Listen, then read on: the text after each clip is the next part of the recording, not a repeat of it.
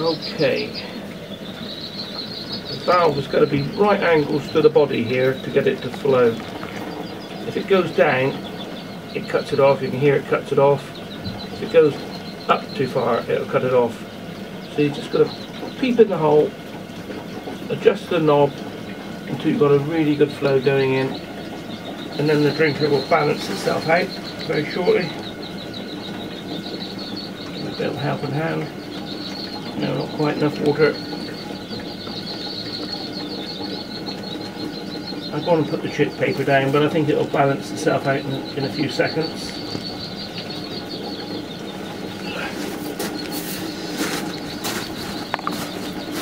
We're trying the Partridge on stone this year, on the gravel, stop them from eating any shavings, and hopefully there's a bit of heat comes up from the gravel, and so we're just running a lightweight chip paper over the surface. So there's food for the first few days.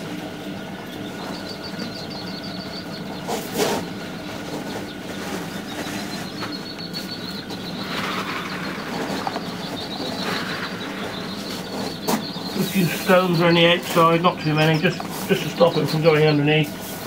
It's not that important though. Lovely.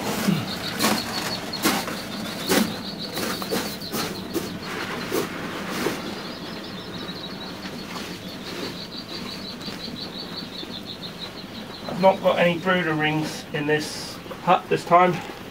I've just banked the corners up with stone and banked it up on the edges, and I'm hoping that my heater and the way I set it up, that will pull the partridges to the middle, and I control where the partridges are in the shed without having the need of a brooder ring. And throw the food on now, super fine crumbs,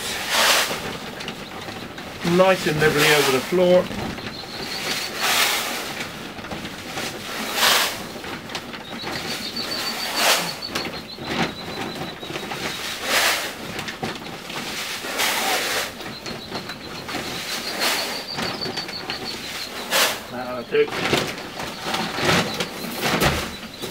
Right, let's get the little devils out.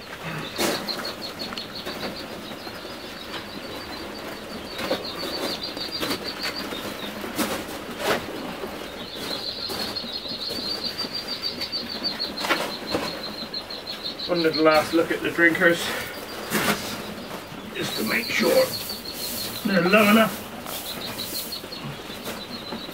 so they can reach them. Quite a good idea to have it a different height cross section, because there will be some birds taller than the others, and it's amazing how they will find those nipples.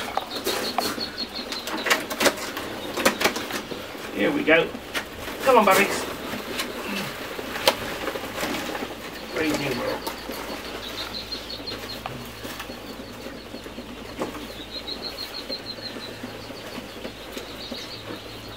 Look at them eating those crumbs already.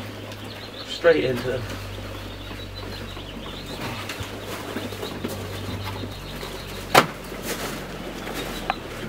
Just drop that drinker a bit more on that nipple lip already. Come on.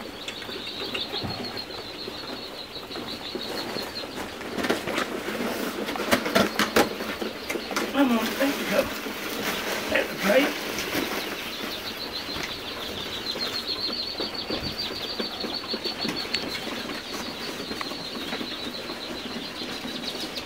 Once you get one or two on the drinker, they all seem to follow the tapping and they're there.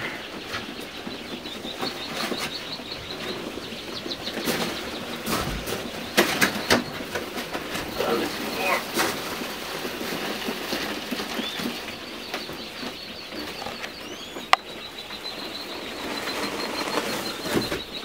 One more box.